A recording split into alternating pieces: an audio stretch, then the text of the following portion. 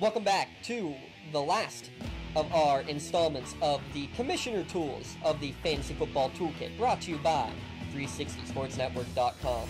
I'm James Dotson, and here we want to look at something that I want to try so badly, but I can't get enough interest in any of my leagues to get this started.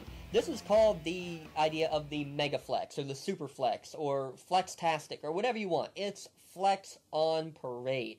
And here's how it works. It is very, very simple. Instead of your normal starting positions, one quarterback, two running back, two wide out, tight end, kicker, defense, and, one slash. That's a running back wide out, or a wide out tight end, or any of the above, whatever.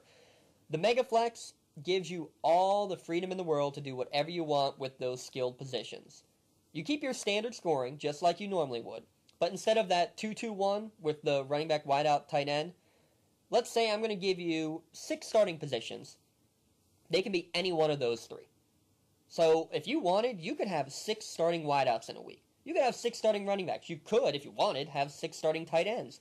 What this does, it doesn't put as much emphasis on, what position you're drafting. It's just who is the most valuable, period. Who's going to get me the most points, period, amongst those positions. It just really can shake up a draft strategy. If you don't have to start a running back, okay, I won't draft a running back maybe. Or maybe I feel running backs are going to get me more points, so I'm going to go that route more than getting the wideouts. And I guess the reason I like this is, on a football field, you don't have to have a running back on the field. You could go 5 wide receiver. At the same time, you could go full house backfield. You could have 2 tight ends and 3 running backs if you wanted to. It just gives everybody and every team just a little bit of leeway. And it's interesting to see, one team will go all wide receiver. One team will go all running back.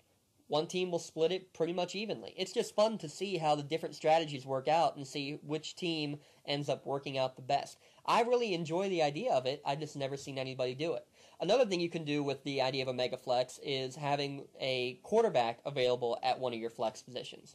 So I wouldn't recommend any more than that because quarterbacks do score the most fantasy points in the current game.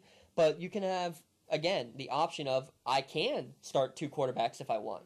On bye week, I don't have to. I only have to start 1 if I want to. But I'm going to go and look at it that way and see, do I want to start 1? Do I want to start 2?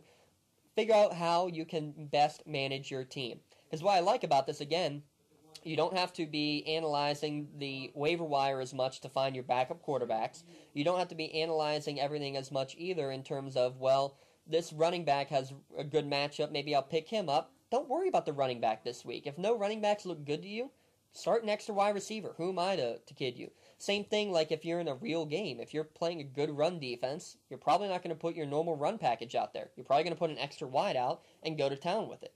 So that's just, in my book, a way that actually matches up well with the way the NFL works, and at the same time makes it a lot more interesting and a lot more intriguing because you could have a team with 5 running backs in the starting lineup playing a team against 5 wide receivers in the starting lineup. May the best man win.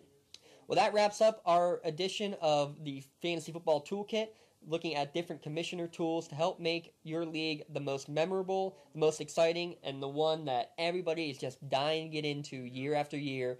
Keep you coming back for more.